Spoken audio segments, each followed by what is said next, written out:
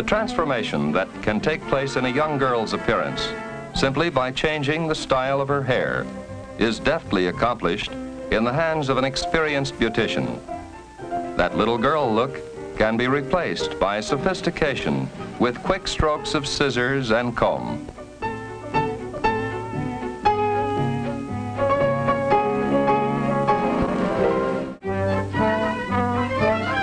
Many women average 2 hours a week in a beauty salon. The care given their crowning glory depends on how much time they can give it and the skill of the beauty operator. Since 1945, an increasing number of men have chosen the beautification of womankind as a career.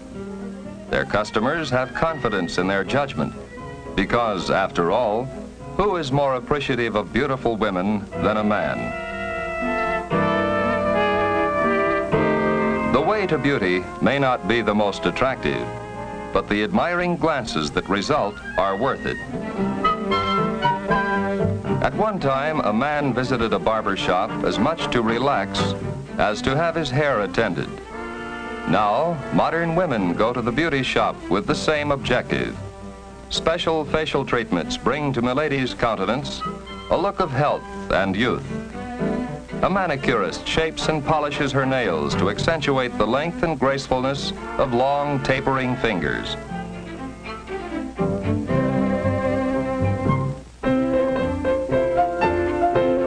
Knowledge of skin care and facial structure is something a beautician learns as an apprentice.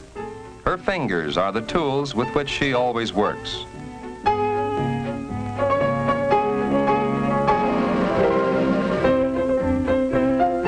The direction in which they move, the rhythm of the massage, perform another kind of beauty magic.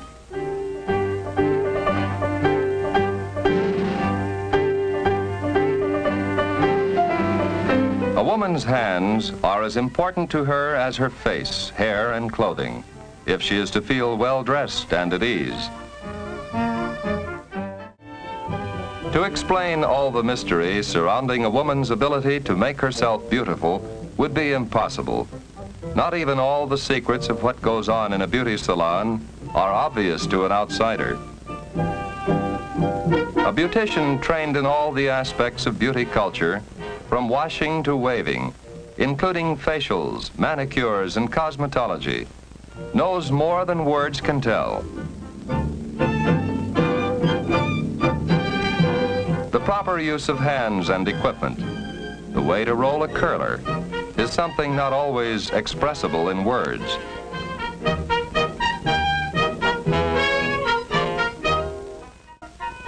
It is enough that we are able to enjoy the work of the beauty salons wherever we turn.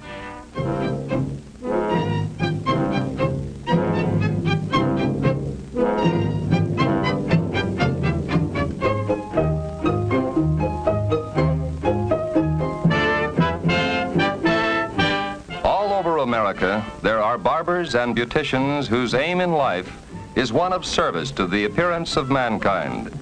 These are people whose craft dates back to the beginnings of civilized society, whose union stems from the Middle Ages when barbers and surgeons were one.